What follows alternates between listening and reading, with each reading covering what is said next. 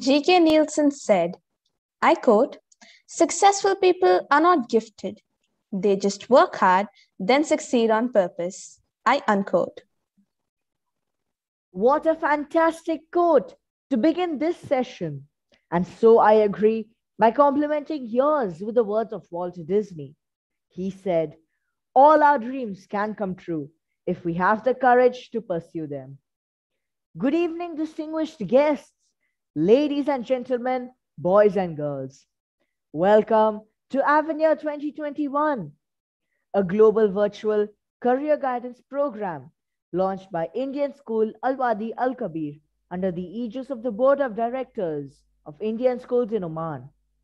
On behalf of Indian School Al-Wadi Al-Kabir, I, Ishan of Class 8, and I, Taranjot of Class 9, from ISWK, take the proud privilege of expressing our profound gratitude to His Majesty Haitham bin Tariq Al Said for the altruistic and noble benevolence showered on the Indian diaspora in the Sultanate of Oman. We, the Indian expatriates, are fortunate indeed to enjoy a world-class quality of life in a country that is modern, peaceful, and full of natural beauty. May the Almighty shower His choicest blessings on His Majesty, and may this nation experience peace and everlasting prosperity. It gives me immense pleasure to welcome the Chairman, Board of Directors, Indian Schools in Oman, Dr. Shivakumar Manikam. We wholeheartedly welcome dignitaries from the Ministry of Education, distinguished officials from CBSE, and officials from the Indian Embassy. A cordial and courteous welcome to all the members of the Board of Directors of Indian Schools in Oman. A hearty welcome to Mr. Alkesh Joshi, the President of ISWK Management Committee, and other members of the School Management Committee of Indian School Al-Wadi Al-Kabir. A heartfelt welcome to principals, vice principals, assistant vice principals, HODs, coordinators, supervisors, and the entire teaching fraternity across all the globe. I am extremely delighted to welcome students from all over the world, parents, grandparents, invitees, and all our well-wishers. We cordially welcome distinguished members of the business community and members of the educational cell. I feel elated for the august audience for sparing your time out of your busy schedule to invest in your dreams. Thank you, one and all, once again for your gracious presence here this evening. Dream big and dare to fail, said Norman Vaughan. It is with great delight and immense pride that I take the honor of introducing our guest speaker, Mr. Parag Patankar. He is an entrepreneur, educator, and cyclist. Mr. Parag Patankar is a technology and social entrepreneur who builds fintech products and also mentors students to create better education and work opportunities, having helped over 5,000 students in the last 5 years. An IIM Ahmedabad alumnus and electronics engineer, he was India lead and director, collaboration at Cisco, and senior director at Oracle. He helps build product-based technology companies in India as IIM8 Technology SIG coordinator and teaches product management at IIM Ahmedabad and IIM Bangalore. He is passionate about giving back through education for underprivileged youth. He helped set up the EduPark School in rural India and led technology strategy for a Gates Foundation effort to provide better education to kids in Indian slums and inner city US schools. Post-COVID, he has published articles and trained 2,000 plus teachers to teach better online. He is an avid cyclist, braving the Bangalore traffic to commute to work, and organizes and participates in brevet rides on weekends, having been a super randoner twice. Aligned to the objective of catering to the diverse needs of our student community, the theme for Avenir 2021 is design, weaving in the 9 multiple intelligences among humans, which can be compared to the 9 gems that adorn a priceless necklace. The cat's eye color golden brown reflects intrapersonal intelligence, which is related to self awareness and the ability to recognize one's strengths and weaknesses. Students having a high quotient of this intelligence can excel as researchers, philosophers, counselors, therapists. And the gemstone, allied to Mr. Parag Patankar's personality, is the cat's eye. I would like to request the audience to kindly post your queries in the chat box. Without further ado, let's welcome our most honored guest, Mr. Parag Patankar. The platform is all yours, sir. Thank you, Ishan, and thank you, Taranjot. Wonderful to be here today. And I'm absolutely delighted and excited to be back with the Indian school community. So I have fond memories of visiting the school. About 3 years ago, I had done a workshop in the school. Last year, I had the opportunity to work with some of the teachers in the Indian school to help them teach more effectively using online teaching techniques and tools. And this effort of Avenir 2021 is absolutely fabulous, extremely useful for students in figuring out where they should focus their energies and where to head next. Yesterday, there was a fabulous talk by Mr. Sam Pitroda. Mr. Pitroda was one of my engineering times heroes. And one of the things that he did, which was unique and probably not been done again, is set up this corporation called CDOT, which actually brought India to the forefront of telecom technology. Unfortunately, we've not kept that edge, but absolutely fabulous story and a fabulous person. It's hard to believe he's 80 and he's so energetic. Listening to all these talks, I got a feeling that there's so much I can do. I can be anything I want. I am pretty sure that's something that resonates with a lot of the students as well. Question is, given the infinite number of things I can do and finite time, I can be anything I want, but can I be everything I want? Maybe, maybe not. So today, let's explore that theme a little bit in this talk. And I'll try and keep it interactive as much as possible. So I will post some questions, and using the chat function of Zoom, I would like people to send their responses. So I remember as a high schooler, I was extremely unhappy being dragged to family events. The primary reason being there used to be a lot of well-meaning family members who would come over, especially my grandparents and their friends, and tell me, oh, your father was so bright and so athletic, and what is your plan for life? Where are you headed? What are you up to? Or others coming up and telling me, our neighbor's son got into AIMS or IIT or MIT. And if you want, I'll introduce you to him and you can pick his brain on what you could do in life. And I used to cringe. I mean, here I was in grade 11, struggling with trigonometry. In fact, I failed a trigonometry test once.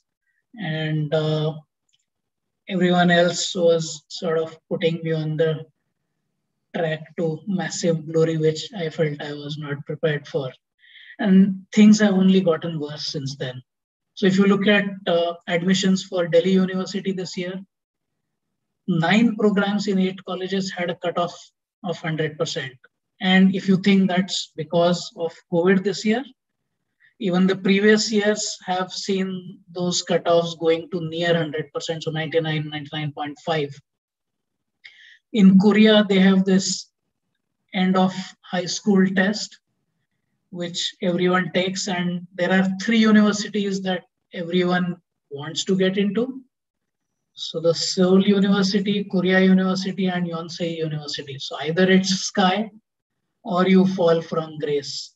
In China, there's an end of school test called Gaokao, and every high schooler has to write this, and your rank on the Gaokao decides where you end up for university. So it's just a one shot at success. And the people who do well on the test that day get into prestigious universities like Peking University or Shanghai University, and the rest have to then settle for other universities and programs. Some of them don't even get admitted. So China has about 10 million students who graduate every year, and high school students. And there are only 6.5 million seats in universities in China. So roughly 1/3 of the high school class will not even get a shot at going to college.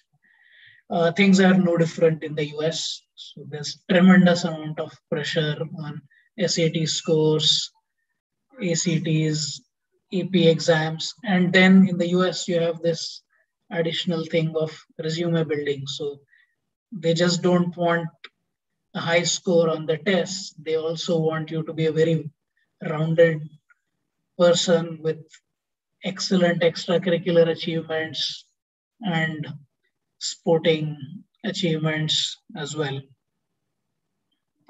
So given all this pressure, students have to grapple with this question of, I need to decide fairly quickly and get on with preparing for whatever track I am going towards.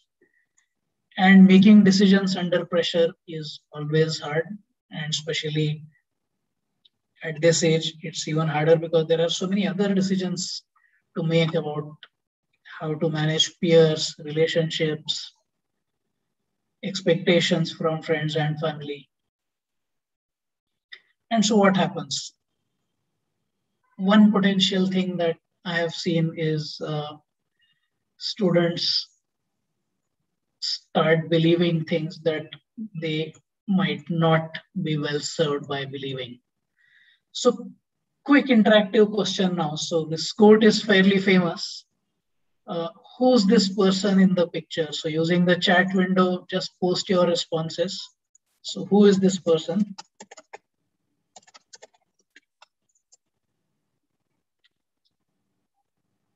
So I'm just going to watch and see if any of you get this, and it's okay to Google. So go ahead and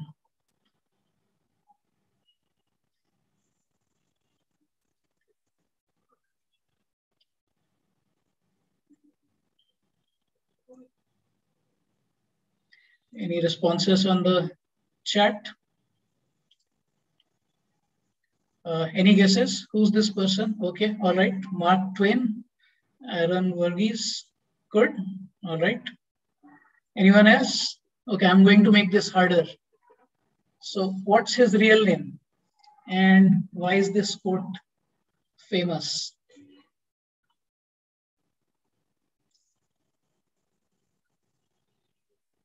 Come on, people. The real name is fairly Googleable. All right. Samuel Langhorne Clemens Tanjot. Yes, wonderful. All right. And where all have we seen this quote? Okay, all right, Adish. Okay. So some people are getting this right. Okay. So this quote featured in the movie The Big Short. It also featured in the documentary The Inconvenient Truth about climate change, and we are seeing climate change becoming a major problem in the last few years. This quote has been used by multiple American presidents. And you know what? Mark Twain never said this. So the quote itself tells us how powerful this fallacy is of knowing for sure something is true when it isn't. So why are we talking about this in the context of today's session? So this is something that I see repeatedly happening with decisions that students have to make under pressure. So one potential thing that I see happening repeatedly is students do well in a particular set of subjects in school, so middle school or high school, and automatically they assume that this puts them on a good path for a specific kind of career or even educational option. So let's say, for example, somebody who's good at maths and physics is naturally told, okay, engineering is the best choice for you. But how do I know that I will love engineering and engineering will equally love me back? Same thing applies to other things. So let's say I love baking as a hobby. How do I know that baking as a hobby once a month on a weekend is as exciting as waking up every day at 5 and baking professionally? Things look very different when you have to do something again and again. So just think about some of the assumptions you've made when you make some of these decisions. My son is a high schooler, and I was speaking to one of his friends recently, and so his friend said, I want to study computer science at a top university. And so I asked him, okay, do you enjoy programming? What do you like about computer science in your high school courses? And with a very straight face, he told me, actually, you know what, I took physical education as the fifth subject in high school and not programming, not computer science, because then I can focus on my engineering entrances. Now, this to me is a fairly good way of shooting yourself in the foot. So I've spent 22 years in the software industry, and I can tell you that I see this repeatedly. There are a lot of bright people in the software industry who would have been way happier doing something else, but they just chose computer science because of the glamour. And now they're, of course, doing well professionally, earning good salaries, but always thinking about what if I had listened to my heart and done something else. So fine, let's say we don't fall into this trap. What else can we do to figure out where am I headed next? So one thing that people are told is, yeah, there are career tests. There's a magic wand. You spend anything between 30 minutes to 2 hours answering a series of questions, and that will tell you definitely what your strengths are and where you're headed. Take this with a pinch of salt as well. The history of these career tests is very interesting. They were actually invented by a person called John Holland. And the reason he did this was he was, as a psychologist, asked to classify during World War II what kind of fresh recruits into the US Army would be fit for what kind of roles. So who would be fit for a role that requires them to mostly sit at a desk and plan things, who would be good at leading people in the face of uncertainty, who would be good at taking care of wounded soldiers, and so on. He extended this construct, and now a lot of people take this as gospel, which is not right. So remember that these are shortcuts. So they may give you some hints, but it's not going to, in 15 minutes or 2 hours, tell you everything you need to know about yourself. Case in point, my son's school had a career counseling program, and my son took the test as well. And the test result, they told him, okay, architecture is something that you're best suited for. And my son just can't draw to save his life. He can't visualize. So I don't know Where that heuristic went wrong, maybe he misled the test, maybe not. But thing is, you can't trust a shortcut and a few hours to lead you to your destiny. So we've now said, look, don't go by gut instinct, don't go by your high school or middle school marks in certain subjects to make your decisions. Don't go by career tests. What else can we do? Well, the one thing that's being talked about over and over these days is find your passion and then everything else will work out. Is that really true? Let's explore this. So, quick quiz again. So, use the chat window. Who's this person on the right? And why is he famous?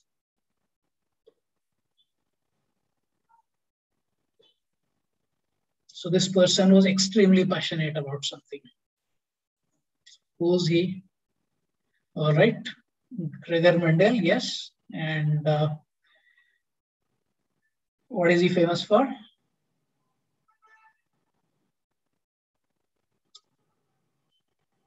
All right. Father of genetics. Wonderful. Okay. So I don't know if people in the audience are taking turns and answering one at a time. So I would like more participation. So currently I'm seeing only a couple of people answering. So there's a very interesting story about Gregor Mendel. Guess what was Gregor Mendel's passion? Put it into the chat window. What was he truly passionate about?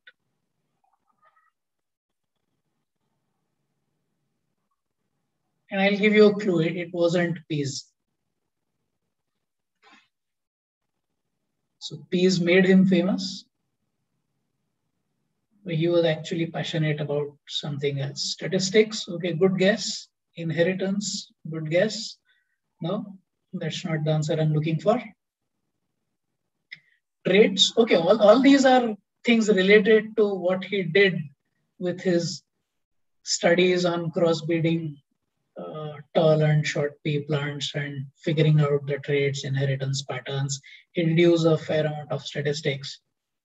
But what Gregor Mendel was really passionate about was teaching school students. So he wanted to be a school teacher more than anything else. He wrote the school teacher's test. So in Austria at that time, you had to clear the test to become a school teacher. So he wrote it the first time. He did not pass. He prepared again, wrote the test a couple of years later, again failed by a small margin. He took the test a third time and unfortunately again failed in the practical exam. And his hopes of becoming a school teacher was dashed. He went back to the monastery where he was a monk and he took up gardening duties. And he was a curious soul. He loved gardening. He was bright. He turned his attention to patterns he saw in the rearing of peas. And now we know him as the father of genetics and absolutely famous person for that. The irony is that he published this paper about peas in 1866 and nobody read that paper. It was lying in the shelves of some libraries. It was only in 1900 that a Dutch botanist, Hugo de Vries, actually read that paper and said, wow, this guy has uncovered the secret of inheritance and genetics. So again, I mean, the twist is, yeah, I'm passionate about something. I can get to that. I do something else that is within my reach. Is that great? Yes. But then does that mean that this will lead me to glory and money? Maybe, maybe not. So fine, find your passion, but then your passion may A, not be realized, and B, even if it is realized, it may take a long time for people to understand what you're saying. So if I haven't depressed you enough, let me depress you some more. Let's say I figure out all these things and then I decide what kind of colleges or courses I want to join, and I get admitted. So when I am admitted, I'm on cloud nine. And so was I. So when I got into IIM Ahmedabad, I thought, whoa, life is made. Now there's nothing more. I have to coast my way towards glory and become a CEO in a short period of time. Unfortunately, reality crept in. So after a few weeks, we had our tests, and then 45 days into the course, we had our first midterm. And I finished the midterm. I was sort of okay with how I had done. They gave us the scores back, and one of my friends in my hostel was looking extremely upset. And I said, "What happened?" He said, "Oh, I got a C in maths." I said, "That's fine. Half the class got C's or D's." He said, "No, no, no, you don't understand. I'm the gold medalist from, I won't name the university and the college he went to, but it's extremely prestigious, and I have always been first in my class.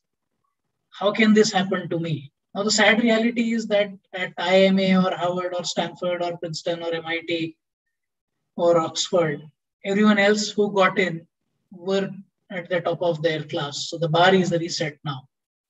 So I have to again haul myself up and start working hard. And in consequence, the survey said 57% of US college students feel a great deal of pressure at any given point of time. Let's say I somehow get through college and get my dream job. Does that mean life is hunky-dory after that? Not really. Most people say that they don't really enjoy their work. 80% of Spanish workers say they dislike or hate Mondays. 50% of Americans hate their jobs. Is there a better way? Maybe there is. So let's just switch tracks and think about 18 months ago when COVID first struck. What happened then? Initially, we didn't know much about COVID, and there was a lot of anxiety, stress, tension. We were all trying to figure out at home how to keep ourselves safe. As time went by, we understood a little more, and we were there sitting at home, not allowed to go out and play with friends, cannot go to school or college. Most sports facilities were closed. We were stuck at home. So what happens? After a while, I start feeling bored. And this is a normal human condition. So when a new situation presents itself, we feel anxious. After a while, that situation becomes routine or mundane, we start getting bored. Now, is this something that's felt only by normal high school students or people like me? No. Even gods of cricket like MS Dhoni feel this. So in a recent interview, Dhoni said, "I feel pressure when I walk out to bat. I feel scared too." Does Dhoni ever feel bored? Yes. So Dhoni has now set up cricket coaching academies in a few cities. And if he's doing some routine administrative work related to his academy, he does feel bored.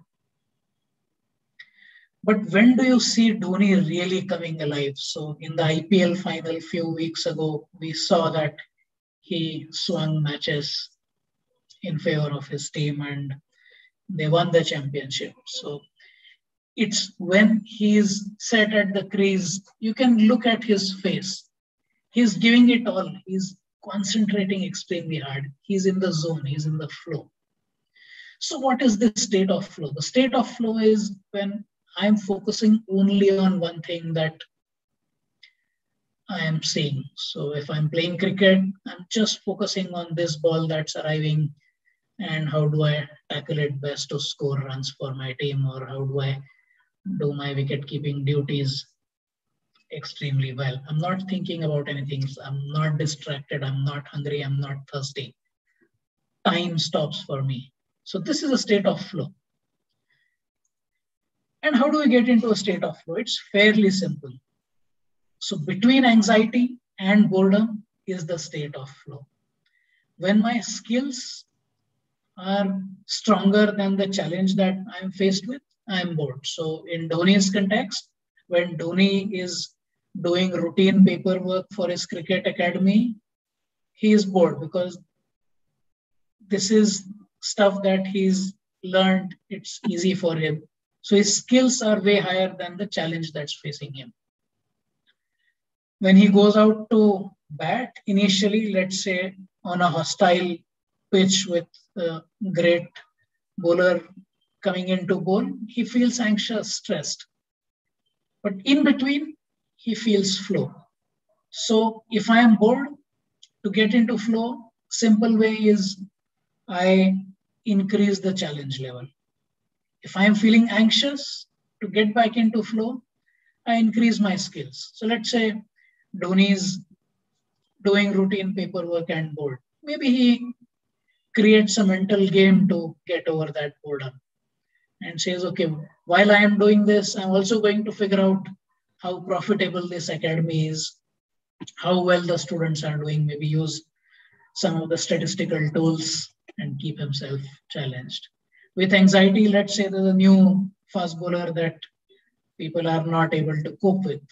He can step back, go to the nets, increase his skills on, say, facing bouncers that come right up into the chin, get back into flow.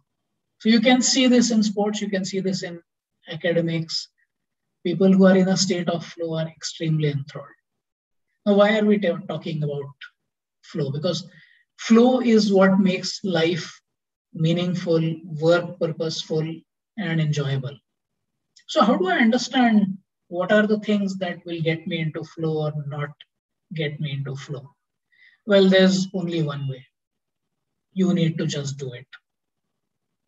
And when I say do, as the wise Yoda said, there's do or do not. There's no try. Try means, yeah, I'm going to give it a half-hearted attempt, or I'm going to just think about doing it and not even take the first step. So if I don't do anything, I'm at zero. Fine. Nothing ventured, nothing lost, nothing gained either. If I do something, if it works, I gain. If it fails, I lose something. If I'm smart about figuring out every attempt that I do something, if the gain is slightly more than the loss, I come out ahead. So anytime I do something, I'm learning something new. I am becoming stronger in terms of the skills I have. Maybe I'm networking, I'm getting to know more people in the field I want to work in. So you have to just do it. Now, we talked about the fact that there's so many different things I can try, so many inspiring speakers talking here at Avenir. Can I try everything? No, there's finite amount of time, right? So how do I decide what to try and what not to try?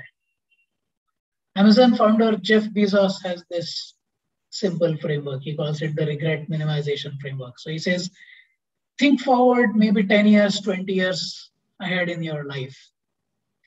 Would you regret not doing this? If you would regret this, simple answer is yes, absolutely go and do it. If you think you're not going to regret it, fine, don't bother. There are enough other things to try and do which are exciting, but do things. Now, this sounds very energizing and simple. So it's simple, but not easy. And why do I say that? Well, I can just do it. But then after just doing it, how do I know that I want to spend a lot of time doing this? It takes by some measures 10,000 hours to master a craft. And there's something that Malcolm Gladwell wrote a book about. And he quoted a study by a person called Anders Ericsson. Now, to go back to our so-called Mark Twain quote, which wasn't really true.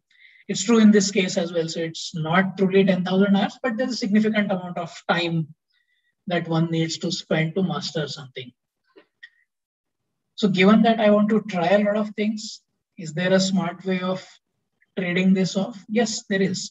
And I know students are extremely busy. There's so much of homework, there are extracurricular activities, there's some time to go out, play with friends, game, etc. So here's a simple shortcut that I have tried and has worked for me. It's a rule of 10, 10, 10, 10. So start with 10 hours. Something that seems interesting to me, give it 10 hours. Now 10 hours is something that anyone, however busy they are, can squeeze in into a week or 2 weeks time.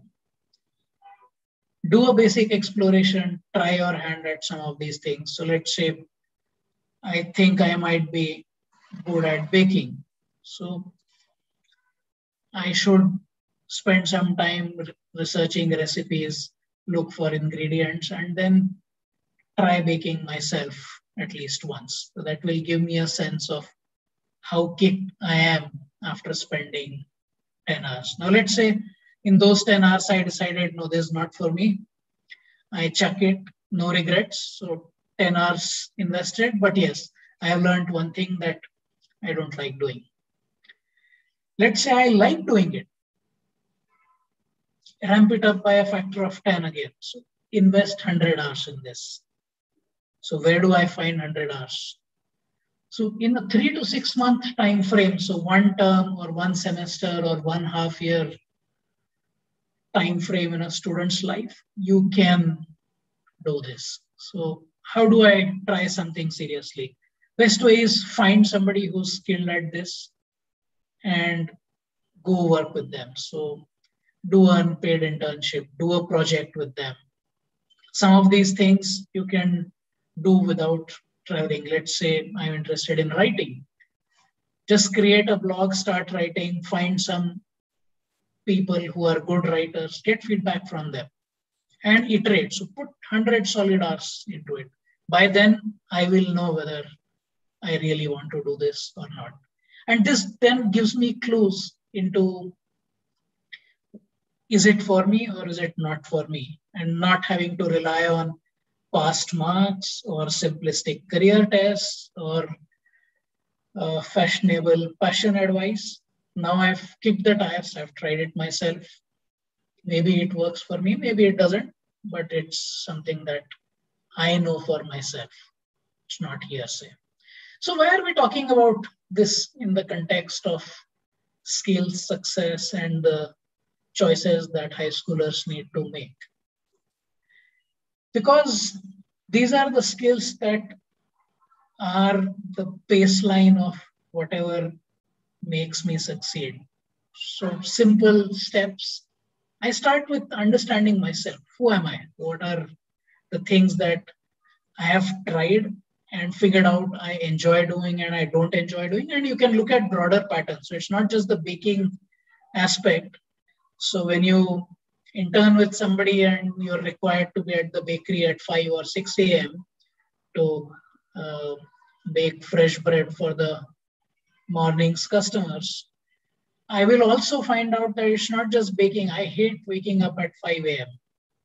Or it could be the other way around. So I don't like the baking part, but I love waking up at 5 a.m. So what else have I learned? So now I know I don't like one thing, I like something else.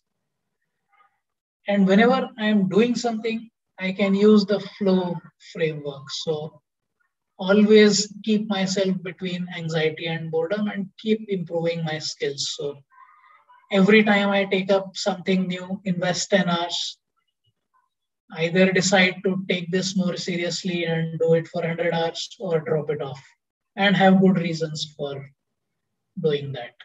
And then given that there's a finite amount of time, just do it. So minimize regrets. time box it. And this leads us to what have we discussed today. This is the way to make smart decisions. And what's the thing that a student is going to be called upon to decide in the near future is what are the education choices that I'm going to make in the near future. So with that, I will open up the chat to questions. If you want to do this yourself firsthand, as I said, listening and hearsay is not going to cut it. We saw this with the passion. We saw this with the so-called Mark Twain quote.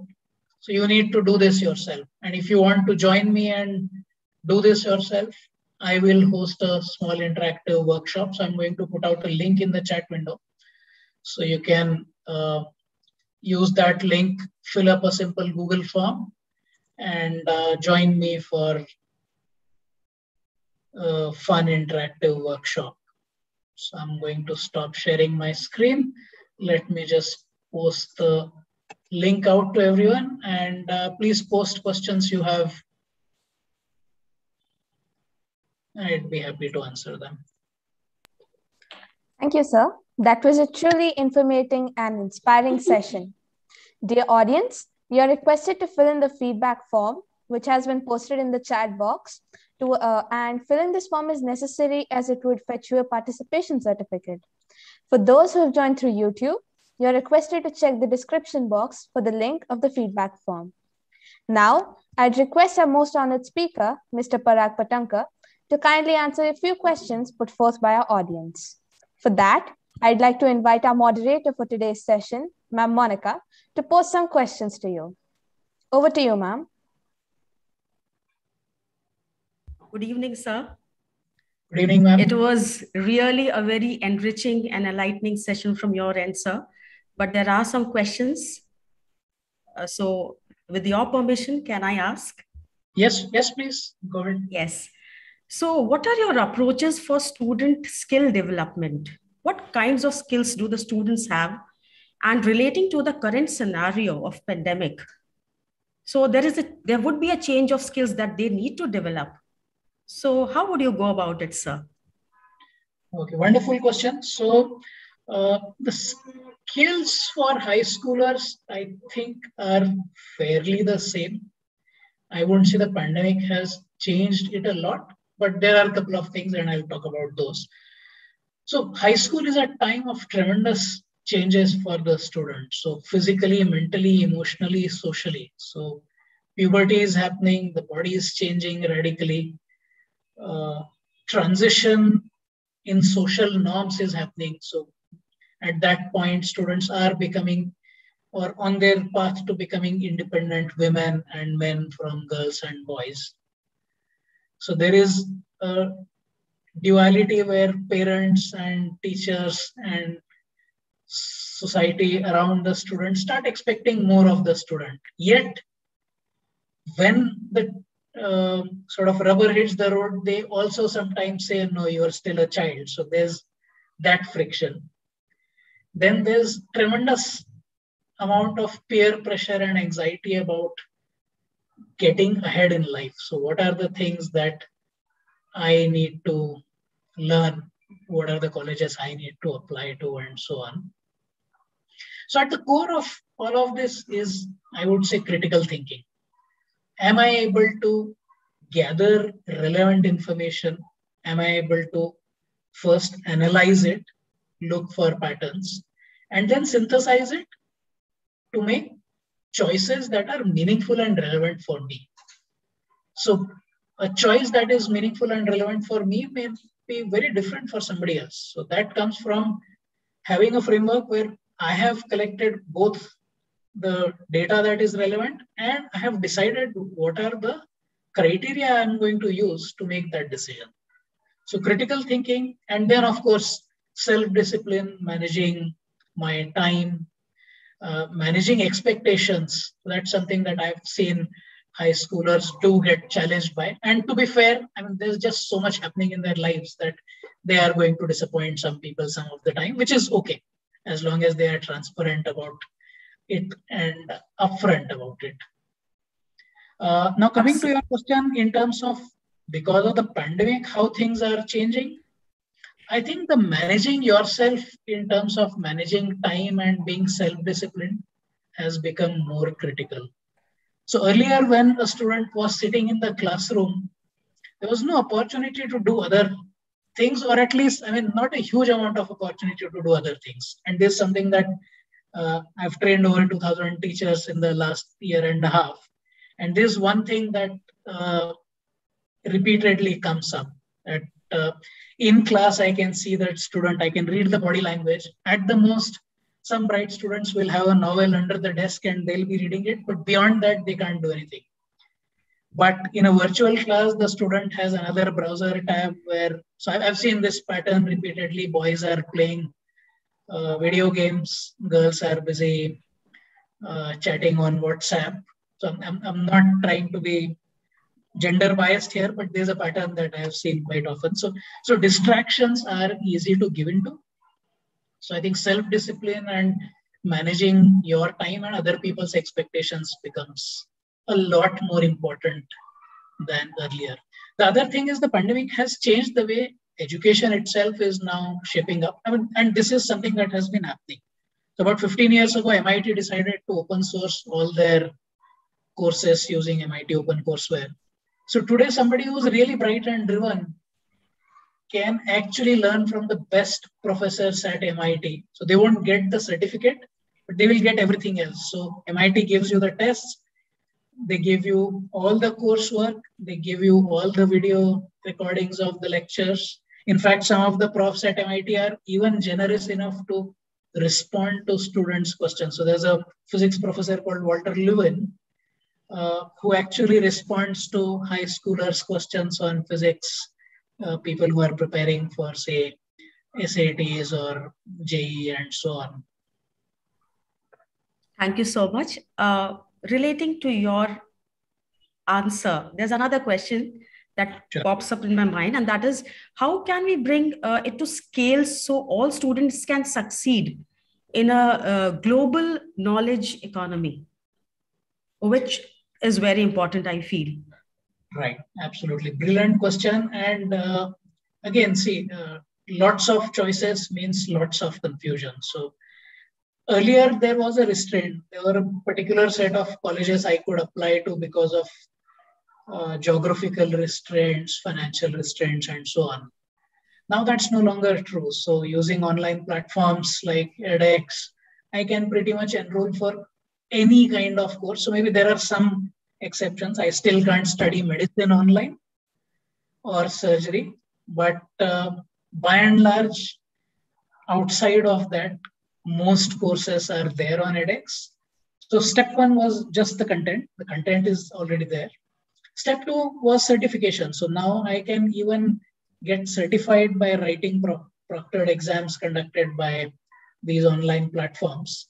So I have a certificate now that is maybe not as valuable as a formal college degree, but still reasonably good at signaling my skills at that particular thing.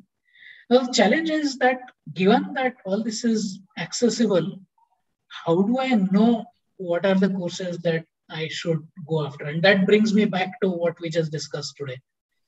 Try something wholeheartedly. So just do it. Do it for 10 hours. Love it. Do it for 100 hours. You will more or less be certain about this being an exciting thing for you. If you don't like it after 10 hours, back off, try something else. There's lots of buckets of 10 hours that are available if we just free up some time from Instagram and Pinterest and Facebook. Absolutely. So yes, very true about relating with the online teaching and also the on-site teaching. There is a vast difference there.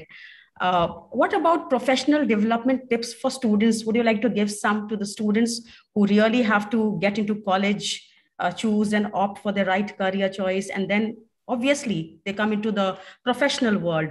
So what tips very quickly can you give to the students?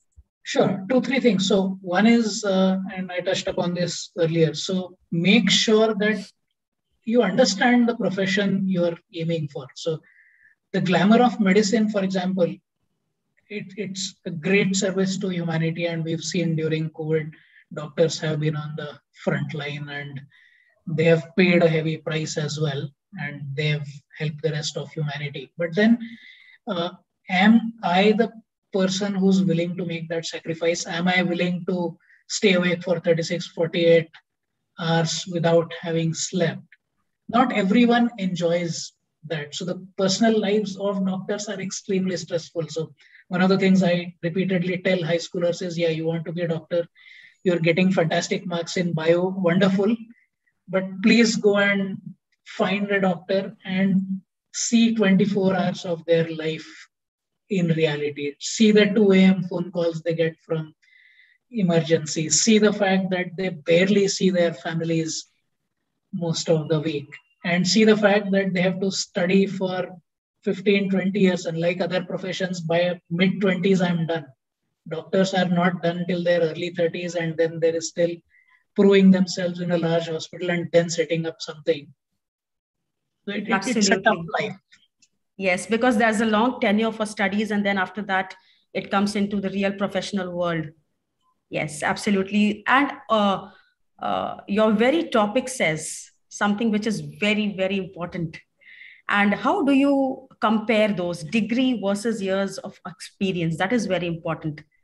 So you say degree is not as important as experience. So what about the people who are not experienced much and then they don't have apt degrees also? So how do you correlate both the things together?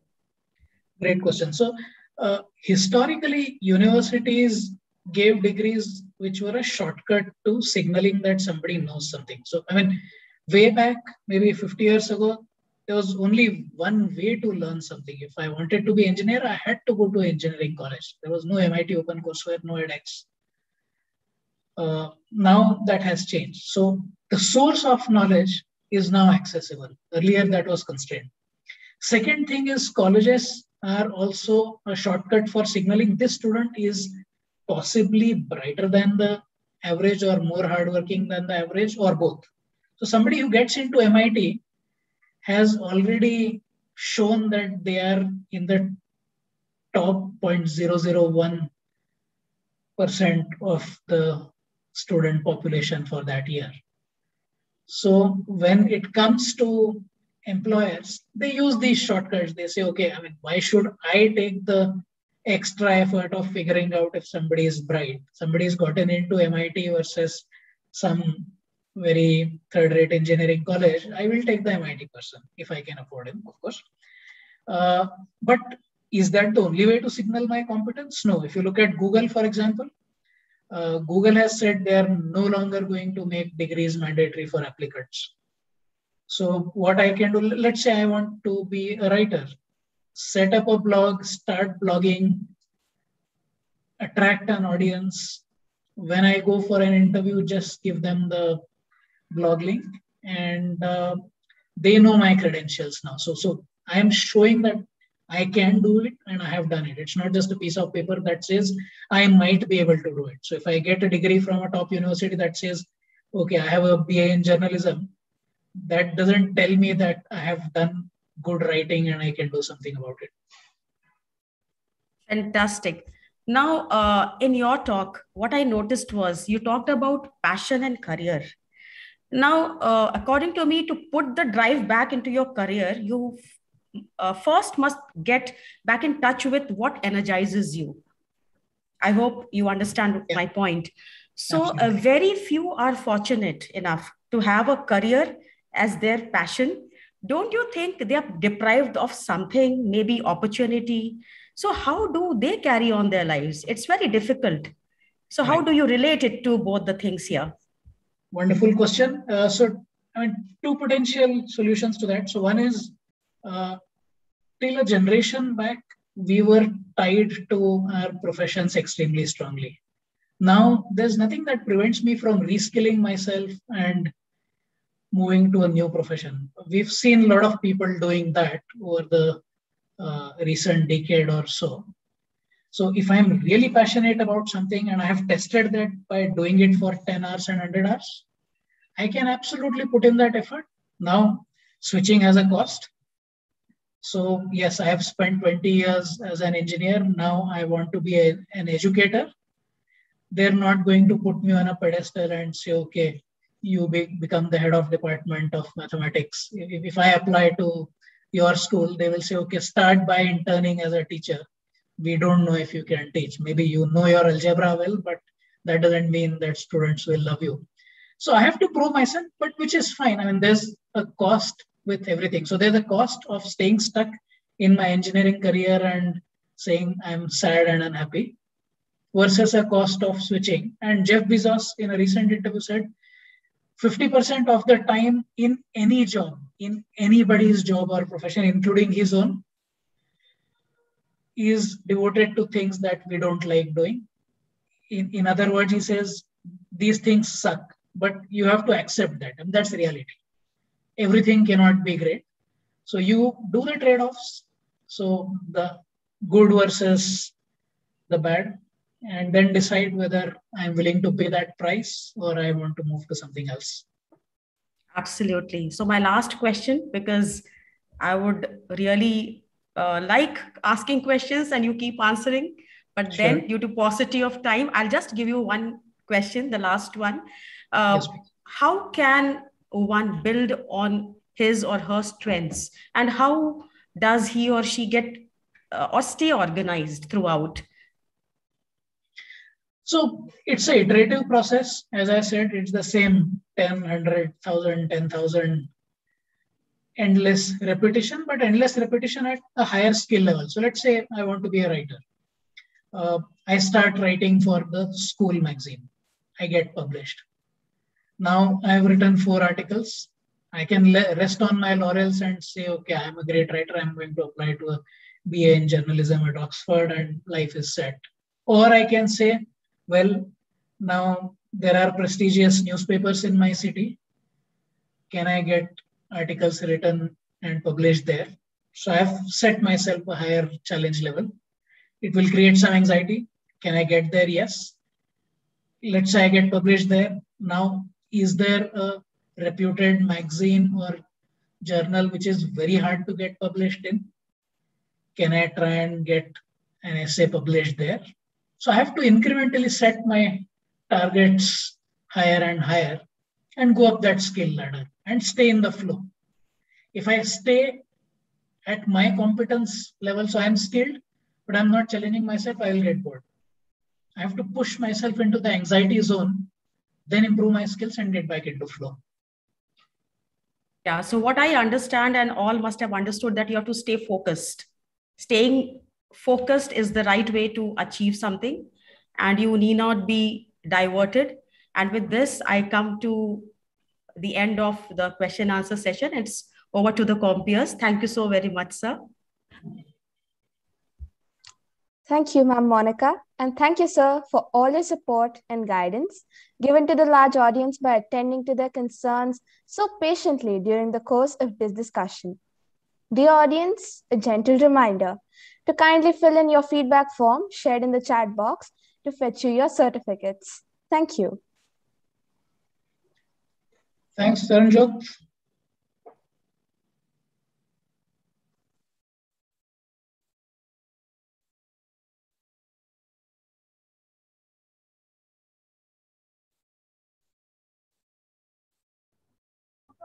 Ishan, could you please check your mic?